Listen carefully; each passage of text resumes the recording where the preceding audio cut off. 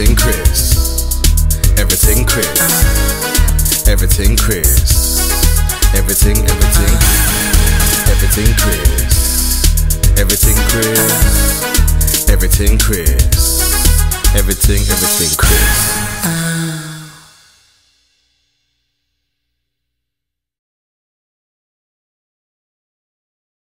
Oh my gosh, man.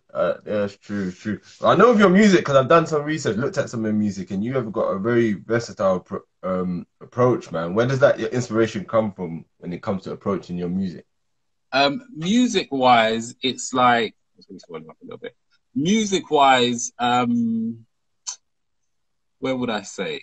I've always kind of had like an eclectic taste in music. So I guess you start from maybe my earliest memories might be whatever my mum was listening to, like Yeah, definitely. 60s or 70s soul or whatever, and African music as well. And then you go through the timelines, and then it's like popular music. So, you know, I'm an 80s baby, so thinking back to those pop classics and stuff from back them times. Yeah. And then it's, you know, whether you're into it or not, you're hearing it everywhere and it's everything. Do you know what I mean? And then I have an older brother, so tuning into whatever he was listening to. Oh my gosh. Yeah. You see what I'm saying? And then you get to a point where you find your own lane, and it's like, okay, yeah, I'm into this. And then even now, like, yeah, I listen, you know, I listen to, you know, from gangster rap to like Dido and Keen and Coldplay and Sade. I'm a bit like that as well. Bob Marley's and things like that. So all of that, it just comes out, kind of thing. It all just comes out. Yeah, my music taste is the same. It's very diverse. I'll be listening to some gangster rap, like one of my favorites, Redman. I'll be bumping a Redman, and then next thing you know, I'm listening to Natasha Bedingfield, and I'm like, people are like, what?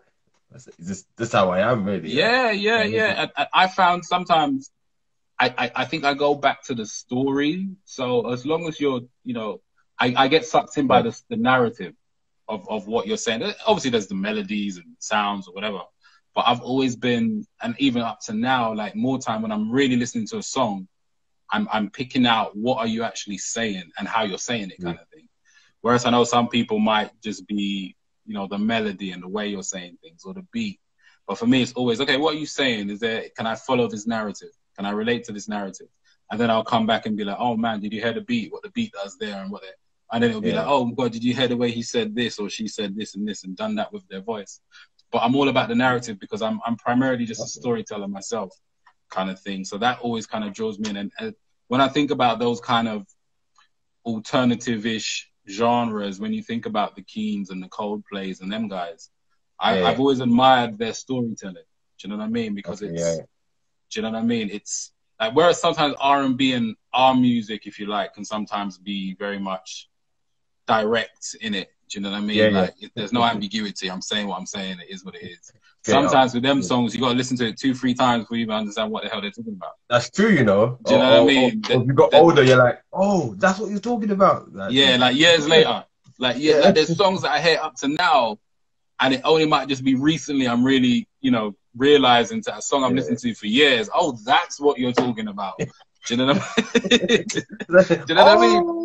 Yeah, like there was one, I remember watching one, it might have been like Adele or one of these type of pop people, or an Ed Sheeran or something, and he was saying there's one of their songs that is always played at weddings, but the song's actually about death. I was like, all right, cool. Do you know what I mean? And it just is what it is, kind of thing. So that's always interesting. I think as well with me, I like to also, if it helps me to understand an artist. I'm very deep like that. I like to watch a biography and understand why an artist is the way they are. Because I remember some people still might not like it, but I'm gonna talk about the DMX. At one point, a lot of people stopped listening to him because he had that devil talk and da. Right. And it's everyone's like, stop listening to his music, burn his stuff, throw it away. But I've watched his biography and I'm kind of like, right, I get why he's doing that, because he's not doing it because he likes the devil. You look at his upbringing, what he's been through. You have to understand what he's gone through to why he's doing that. I don't agree with what he's doing, but I can understand it and respect the fact that he's been through some stuff in his life and it's led him to who he is. So I think that's another thing that gets me into artists as well. So just understanding what they are about or why they're doing it. So right, that's yeah. the thing as well. Because that, I think that can draw you into an artist even more than the quality of the music. Like I find that sometimes, like I'm first attracted to someone's story, and then you hear the music, and you're like, all right, cool, and the music resonates more now that I know the narrative, now that I know the story. And then sometimes if you just hear the music and there's no real context, you know what I mean? You're just literally judging it based on that. But then when there's a little bit of context, when you know the story, then it's like, I'm down with you. I'm feeling it. I'm feeling it. I get, or at least I get it. You know. And talking about getting things, because was how I discovered you. I understood the song, that song you did, "Baby in My Bed."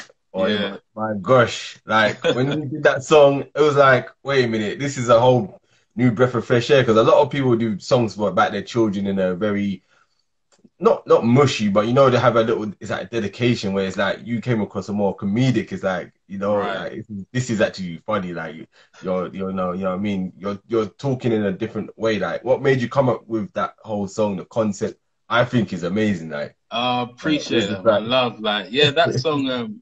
So and that song at the moment is doing really well for me. But it came about, so there's obviously like the beat, we all remember the beat from Fugees. There's a guy called Road to Me, I don't know if I'm pronouncing it right. And he's got a In My Bed song, but he's talking about a woman being in his bed or something like that, obviously. Like an R&B, Afrobeat kind of tune. And then he must have done, put it out as like a challenge. So whoever can write a verse to In My Bed. And then obviously, I was listening, you know, the rapper in me kind of thing. I heard the beat and I was like, ooh, okay. And then when I listened to some of the responses, if you like, that people were coming up with, it was all along the line of "There's a woman in my bed." And then at some point, it just clicked on the "baby in my bed" part, and I just started thinking about my son being in the bed, like all up in my space and that. And I'm just like, actually, and then literally the words just started flowing. And it all just, because he's slightly past, he still comes in the bed now, to be fair. But he's slightly past it now, but it was all just coming back to me, like, like, the this, the that, the foot in the face, the this, the that, he doesn't want to go, the missus, he's just getting into it with the missus, like, take the baby, like, no. So all of that just started coming back to me, and I thought, you know what? So I did it, and funny enough, before I put it out, I'd actually done it, and it was just there. I hadn't recorded it, but I'd written it. So I would recite it in my head and just having a little bit of fun with it, because I actually missed the deadline for the guys' competition. So I think it was giving away like $2,000 prize or something. I was like, okay. And then I got caught up with other stuff I was doing. So I never really actually recorded it in time. And then one day I found a beat again on my laptop, and I was like, oh, yeah, I remember this. Let me just record it. So then I recorded it. I played it to 1-2 people, and the reaction was really good. And then I started thinking, okay, you know, everything's visual now. Like, how do I bring this to life? So then that kind of delayed me again, because it was like, okay, I don't know how. Do you know what I mean? Because I'm not going to be able to get my son to actually sit still and film it. And then, so I was trying to think of like creative ways to kind of like tell this story now. You know what I mean? Because sometimes, like the reaction I get when someone's watched the video is a lot greater than if someone just listens to the song, for example. You know what I mean? Because the video. I think there's some songs I like that where the video, you have to see the video to understand the song. Right. So, and then, I just started doing some research and thinking about creative ways to do it. And then, it just came out how it came out. I found some like different artwork things and just kind of customized it and edited them. I did it all myself as well, and just like, you know, added in some performance shots of literally me on the couch. And I was just like, all right, let's just see how this goes. Like, do you know what I mean? And then I put it out, and then the reaction was just amazing. So then it's just kind of just been snowballing, boy. So far, so good. Man, it was good. It was like the video, everything. I was just scrolling through Instagram, and then I thought, let me see this. And then he's talking about your baby in your bed, and I thought, that's different. Like, because no one wouldn't do that. Like, I haven't seen that yet, so that's the thing. Yeah, I've never seen appreciate that, man. Appreciate that.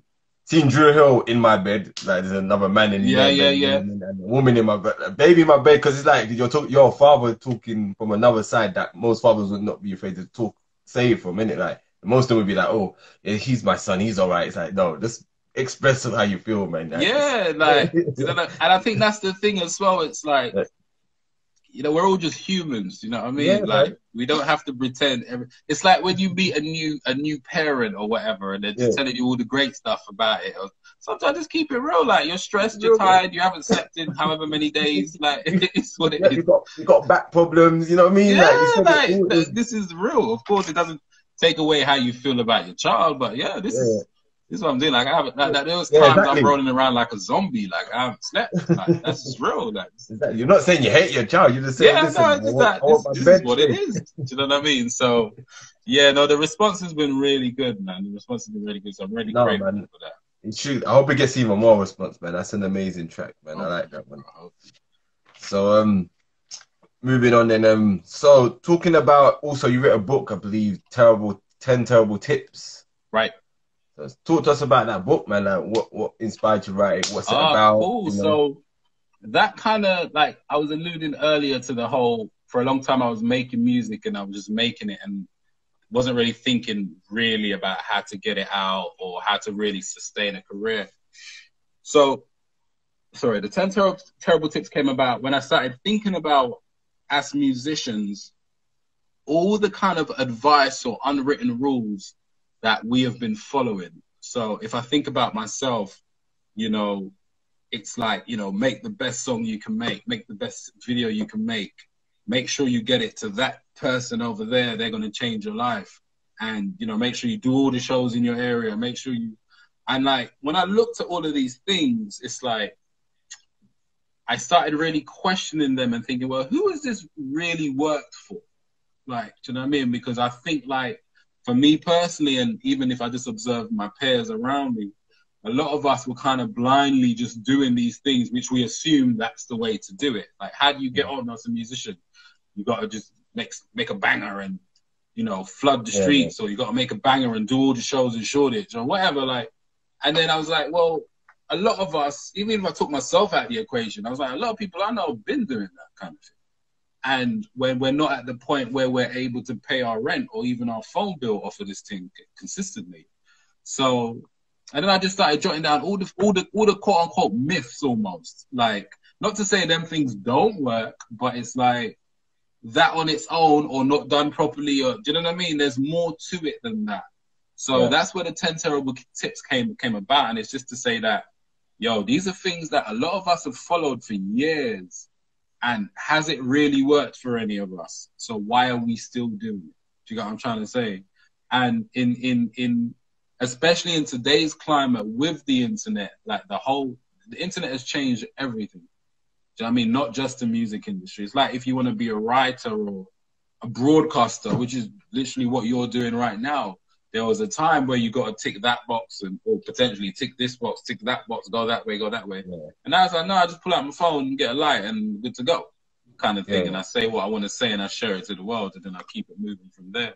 So that's what the 10 Terrible Tips is about. It's partly advice to myself and tips for myself, but then I realized there's a lot of people potentially in that same position. So I just started writing it down, and I thought, you know what, let's put it in a book. And writing, like I say, I like telling a story. I like writing. I like narrating. I like sharing experiences. So that was just an extension of everything. So that's like writing, like they're therapeutic to yourself. Yeah, man. Yeah, for real. Like these, that's why I like doing these live talks, because it's like I like talking a lot, and then talking conversations. I seem to learn a lot through just conversations. If someone's on you need to do this, you need to do that, and I just shut off, because it's like the energy comes across a bit like, all right, like, so if we just have a conversation, like now you just taught me so much, just telling me what the book was about and what you're doing. Okay, the industry. So just learned a lot and took a lot from that conversation there. So, you know, like you said, I understand the first steps, like the terrible tip thing, like what you're saying, the first steps I get yourself out there, but then you got to take it to the next level now. So I guess that's what you're trying to say in the book. Yeah, literally. And it's almost like I don't take things for granted, and almost like it's it's not as simple as you think, but it's simpler than you think, kind of thing. So I'm trying to remember some of the tips off the top of my head, but you know, like one of them might be you need to do every show, or you know, you need to get your song to this radio DJ, or do you know what I mean? All them kind of things, and it's like, no, we've been tried that. We've been paid radio pluggers to put our song on. Sometimes they might not even put your song. Like, do you know, there's so many examples I can think of whereby it's like, well, no, that hasn't worked for anyone. It ain't worked for me, and it ain't worked for no one I know. Kind of thing. So it's like, how else can we? And again, I think ultimately, when you really look at the 10 terrible tips, it's like it comes back to a lot of us artists just being in the creative space and not necessarily in the business space. So we're just thinking creatively, and to some extent, that's our gift and our curse sometimes, because one, you don't know enough about the business, and this is a business at the end of the day. If you just want to sing for the sake of singing, that's fair enough. But if you're trying to put food on the table or whatnot, then you've got to start thinking it's a business. And then, cool, you could just focus on the creative side of things. So then, one, you're either neglecting the business, or if someone does come in to help you with the business, you don't know what the hell they're doing. And that's why you hear all these recent stories about this person owns my masters, this person owns my publishing, because people haven't really tried to understand the business. We've just been focused on I'm an artist.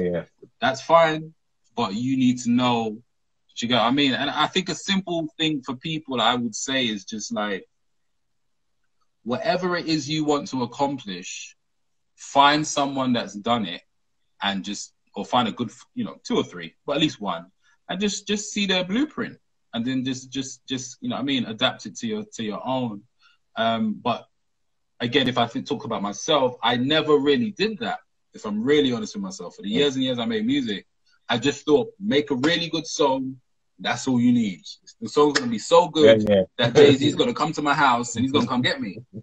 I mean, and how many people have send their music to Jay-Z? It's one of those ones, isn't it? So well. And then you have people that don't even send their music. They just make the music and it's just them in their house listening to it.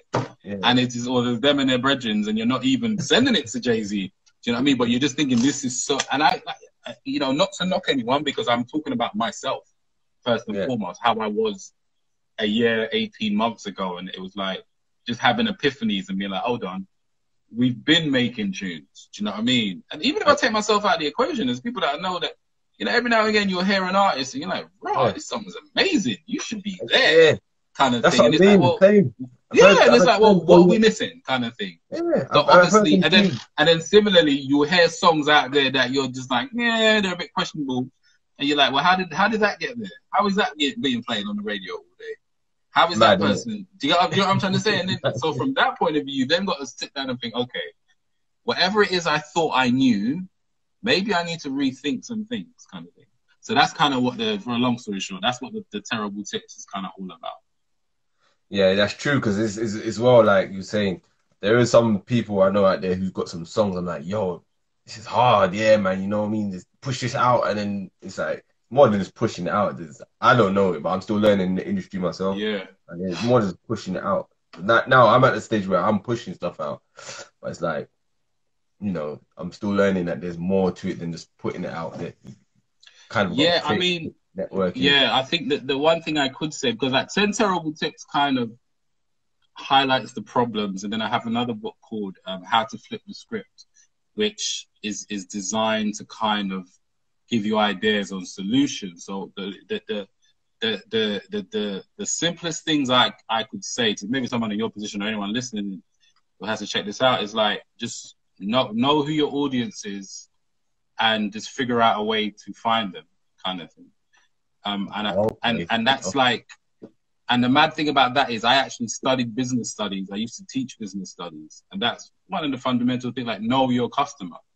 Do you know what I mean? Like know their age, what they're into, what triggers them, blah, blah, blah, and where they are. And then just, you know what I mean? But for too long, as a musician, it's like that thing I tell people, like, as a musician or a creative, you have to understand your stuff isn't for everyone.